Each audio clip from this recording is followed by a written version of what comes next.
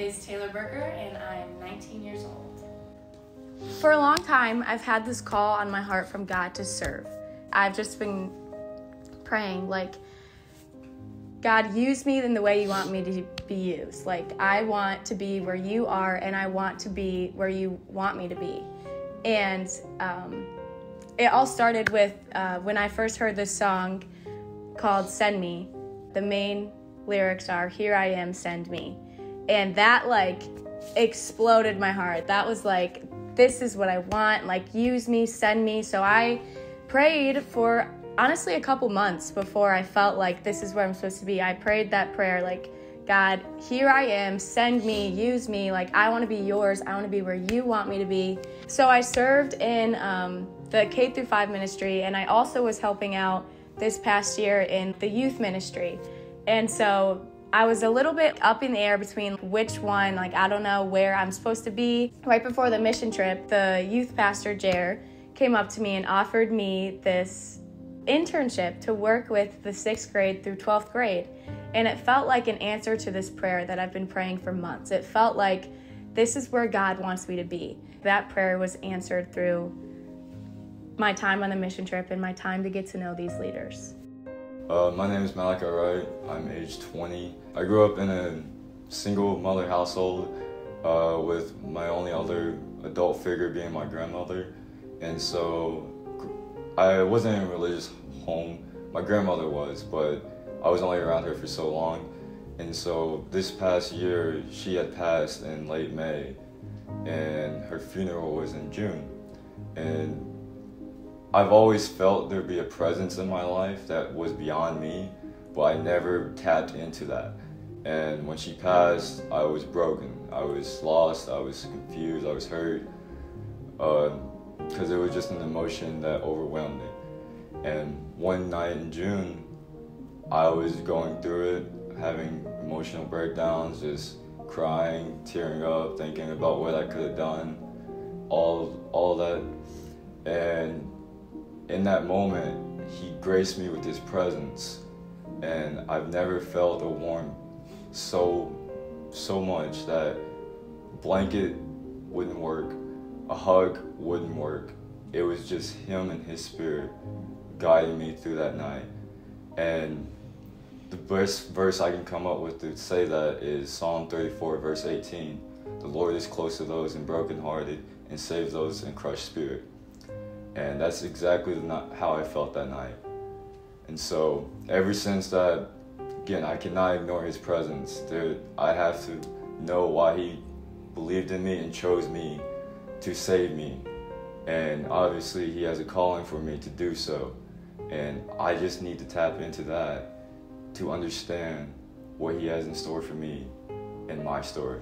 Every day I just try to take one step, even if it's 1%, to getting more holy and closer to him.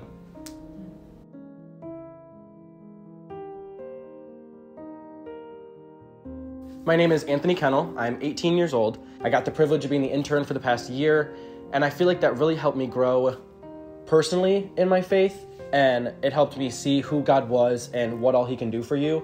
But the past few months, I've just been having this calling on my heart that there was something more that he wanted me to do. I'm going into my freshman year of college, and I originally thought I was going to be going to Miami University, and I had my heart set on it. I was so excited to go. I was going for business, and I just really couldn't wait to go. And then I went on the mission trip and just felt so many different callings from God, and so many different things were happening in my life where I was growing closer to people. I was growing closer in my relationship with Christ. I was wanting to serve more and just give more of myself to Christ than I had ever given before. The calling just got stronger and stronger, and I just felt that I wasn't going where God was calling me to be, and I could feel that I was pulling myself away. So I sat down, I prayed, I talked to people. I was like, something has to change. So I decided to switch schools, and now I'm going to Cleveland State University, and I'm going to be commuting there. The fire that was once lit on me with Christ had been relit, and I was so excited to try new things and to see where God's taking me. And I just cannot wait to see what this year is going to bring of me staying at home, because if I was going to go away, I would have been disconnected from my church, my friends from the church, and just the family that I have on Sunday mornings and throughout the week. I just really felt like I was making the right decision, I felt that God was going to use me in a way that he had never used me before. I just couldn't let that calling go to waste. I'm Emily Shreo, and I'm 18 years old. My junior year, I was invited and asked to be a part of the internship that they have. So I've gotten the opportunity to be the intern at Christ Church for 2 years, which allowed me to help coordinate and plan events for the middle school and the high school. But serving there was always one of my loves. I also had a love outside of that, and I'm a dancer, and I've danced my whole life as well. Before my senior year, I had to decide on which major I was interested in, and I chose dance. Dance was something I had loved, and I was super excited about it. And as the year went on, and as I continued to grow in my faith and grow here at Christ Church, I started to feel like this disconnect with what I was picking, with my career choice. And I had to keep constantly reminding myself that it's okay, you're gonna like it when you get there, you're just not used to the unknown, right? It's something that's changing and I'm just not used to it. So I kept trying to convince myself, but this whole time there was something in my heart telling me like, this isn't for you, this isn't for you. And I kept talking to people, asking people, praying, crying, writing stuff down, trying to help myself and figure it out why it wasn't working for me, what wasn't working. And it wasn't until last week, actually, and I'm about to leave in a month out, and I had this moment where I was just driving in the car, and I just started crying. And it all just hit me, like the Spirit filled me, and I knew that that wasn't what is for me.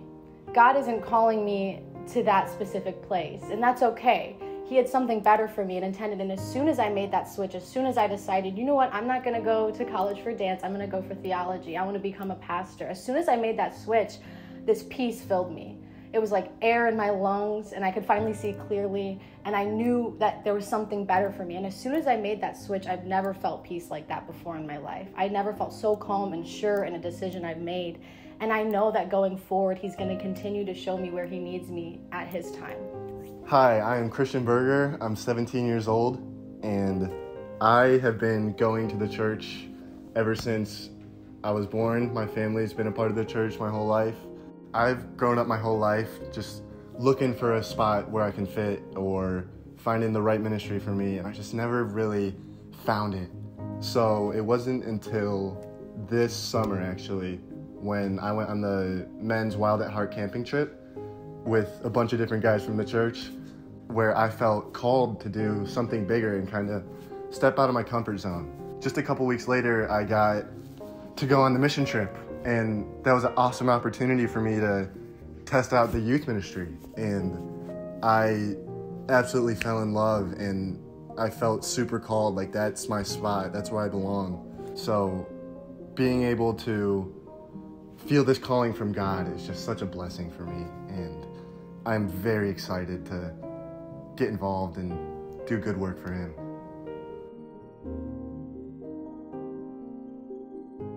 Hi, my name is Grace Bohan, and I'm 17 years old.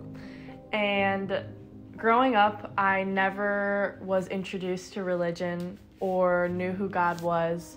But this past year, my faith has grown rapidly, and I felt a calling in the church after I had some medical issues and left a bad group of friends. And I was invited to church by Emily Shreo, and ever since then I felt such a big calling in my life to serve. And I believe that all the things that have happened to me in my life when there wasn't God was so that when I had God, I could guide other kids and other people through those hard struggles and teach them that they're not alone and they have other people around them in the situations they're going through. And I've been so blessed to serve with Christ Church, and I've been so honored to be offered the internship next year, and I just had my first sermon on Sunday. And God has just been working in my life in so many beautiful ways. All right, that's a wrap.